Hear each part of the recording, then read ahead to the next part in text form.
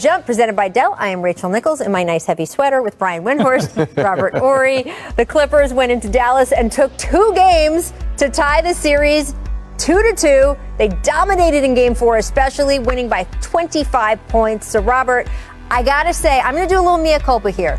When Ty Lue, after Game 2, said, oh, yeah, sure, they came and shot the lights out on our floor, but let's go see them try to do it at home. I was Don't mea culpa that. That was an insane take. I was like, that is an odd thing to say. I didn't kill him for it, but I was just like, that is not, let's see if they can shoot well at home is not something we hear normally in the NBA. And then he was right. That's when we'd be like, huh? It was a head scratcher. I scratched my head again. I didn't kill him for it, but I was just like, well, that is not what we usually hear. And I will give him credit. He was right. The Mavericks shooting numbers did drop. Had the Clippers figured out something with Dallas going a little smaller, all the stuff they did? I think when you watch these games, the last 2 games, the Clippers were in attack mode. They was like, okay, you've been attacking us on our home court. Now you're going to get home and be comfortable. So we're going to go in attack mode because if you look at this Dallas team, there's nobody real in this team. You say, oh, he's a great defender or he's a decent defender. They don't have that. And you think about Kawhi Leonard, Paul George, 2 of the most dynamic offensive players in the game. Attack these guys, go at them. And when now, that's what they're doing. I've never seen Kawhi shoot so many shots with 2 seconds within the shot clock. He just comes down and raises up. That lets you know he's in attack mode, and he is killing them right now. Yep. What do you say about this team?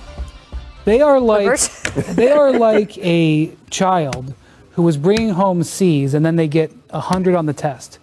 And you're very happy with them that they got the 100. You're very impressed, but then you're like, but how did you get the C's? Why were you getting the C's? You're better than this. And we're going to switch into a little betting segment here.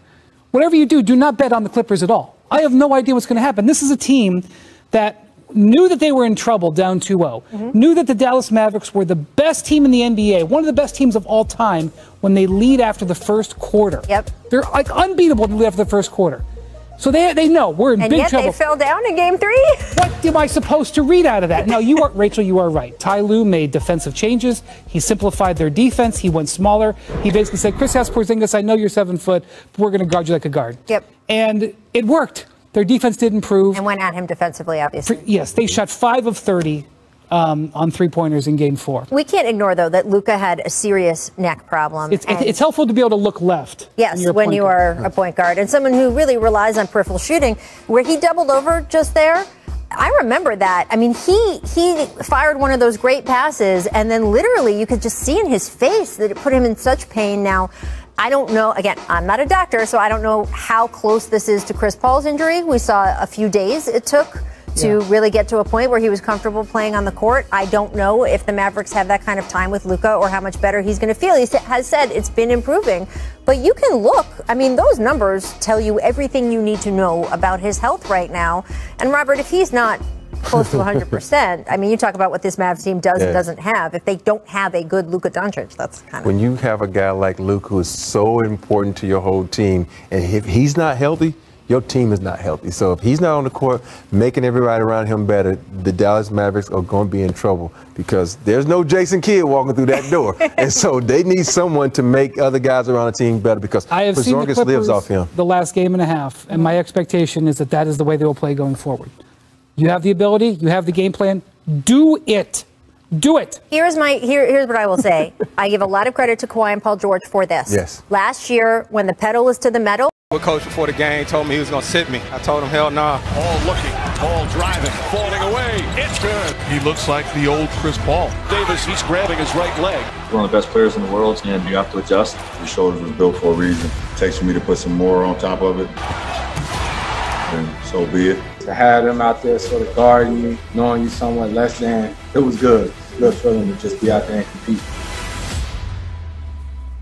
Welcome back to The Jump, presented by Dell. We've got Robert Horry, Brian Windhorst still here in the studio. I'm still excited, not over it. All right, let's talk about the massive Game 5 tonight in Phoenix. Anthony Davis, questionable for Game 5 tonight. MRI confirming that he did, in fact, strain his groin in the Lakers' Game 4 loss. Now, LeBron played 38 minutes in that Game 4. He recorded 25 points, 12 rebounds, 6 assists. But, Brian, with AD injured and possibly out, how much pressure would you say is on LeBron James today? It's a funny word, pressure, because it's not like how he plays in this game is going to define anything in his career, but it's going to define this season. And if you go back and look at his career, some of his most pivotal games have been Game 5s in 2-2 series. His greatest game of his early part of his career in Detroit. I know you were there. I was Game there. 5, double overtime. The game that pretty much ended his first Cavs career, Game 5, 2-2 against the Celtics. He had several other big Game 5s when he was with the Heat in close series.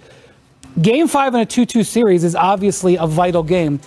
This is where, when you have a guy like LeBron James, it makes all the difference in the world. The thing is, because AD is out, he's going to really, as great as he can play tonight, he's got to have help from his teammates, and they've got to play top-level defense because the Suns have been getting their legs underneath them, and they're going to be playing at home, and that crowd's going to be into it, and this is going to be a tough one. Yeah, the crowd is crazy in Phoenix. It is. And it's a young team. And think about this. You are trying to make your name in this NBA. I beat the Lakers. I beat LeBron James. Not the Lakers. They're going to say, oh, we beat LeBron. And they're coming at them. So LeBron is going to have to muster up some type of energy from somewhere because we know he's been in this league a long time, the most playoff games ever played by an individual. But it ain't just about LeBron. It's about Dennis. It's about KCP. It's about that whole team. And they got to find someone else to stay up. Think about this. Dennis Schroeder, you learn from CP3. So you know what his mental is. You should go out and try to attack and tell your teammates what you need to do to try to defeat him or try to break him down. But Kyle Kuzma, you really got to step up. This is the one guy the Lakers need. We always talk about a third scorer. Yep. Now you became a fourth scorer because of Dennis Schroeder. Now you're the third scorer again. You got to step up. So they are shooting, their team, shooting 34% on open three-pointers, 4 to 6 feet of space. During the regular season, they shot 40% when they were not one of the good three-point shooting teams. They need at least an average game of open shots tonight, and ideally an overachieving game. Right, but playoff basketball is harder. Those numbers do. I know, but that was the difference between them in the bubble last year is that they hit those outside shots, and with that buffer, they became a dominating team. They're going to need that outside shooting. So you mentioned some of those pivotal Game 5s. They all not have been in the first round, but we have seen LeBron in those games where it was just like, you remember that game in Boston, that second year he was with the Heat, right? And it was like, you have to go win this game. He needs to put it on his shoulders and do it. And in the first round, he has never lost back-to-back games, ever. 71 games that he's played in first round, never had a back-to-back loss. Tim Duncan and, oh, look, Robert Horry on that list also.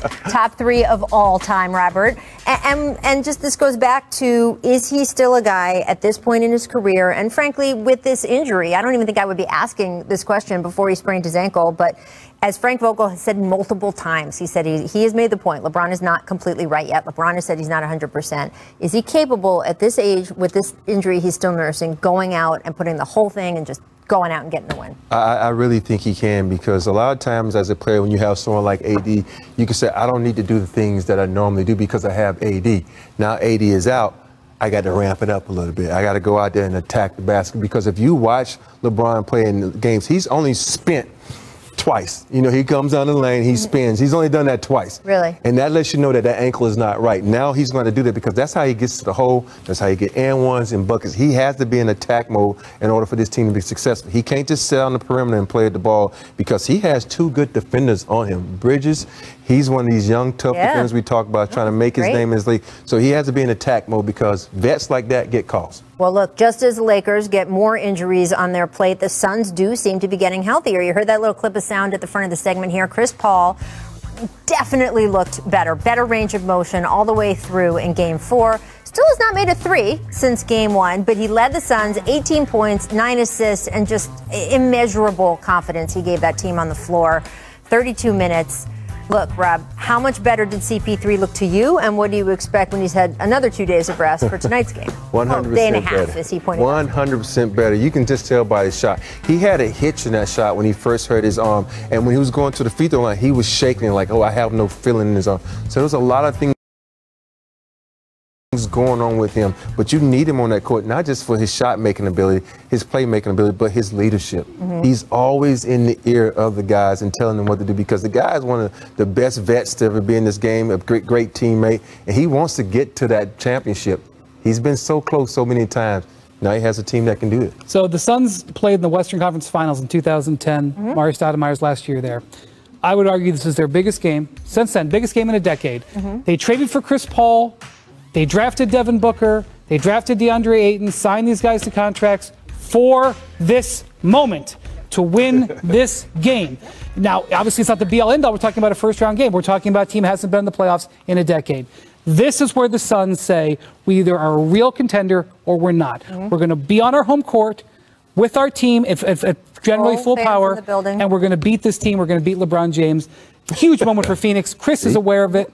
Absolutely massive game in Phoenix tonight, and I want to see high-level basketball from the Suns. It's going to tell me a lot about them, way more about the Suns to me than the Lakers. Well, even he said it, beat LeBron James. Not the Lakers, beat LeBron James. Right. That's true. That's the way it is. Yeah. It was interesting. So in Game 4, I was the sideline reporter on our ABC broadcast, and you get really into the weeds right on the TikTok of, Chris's injury and all of this stuff. So Monty tells me not long before the game, he's going to really have to prove to me in pregame warm-ups that he is that basically, because he was yanking him out of the game, which is no good. He said, I don't want to put words in his mouth, but he said the equivalent of, he's going to basically have to show me that I'm not better off giving those minutes to our other guards. And he goes, you also need to hear from the medical staff that giving him a day or two of extra rest by pulling him from Game 4 isn't the best thing either. And he seemed that he was going to hold Chris to a very high standard for Chris to get out on the court. And you heard Chris then post-game saying, Monty was like, I think we're going to sit you. And then Chris was like, you've got to let me get out there and show what I can do. Yes. And that, to me, is just the heart of who Chris Paul is. He is so competitive, and he is the kind of guy who shows up for his team. And we got to see that again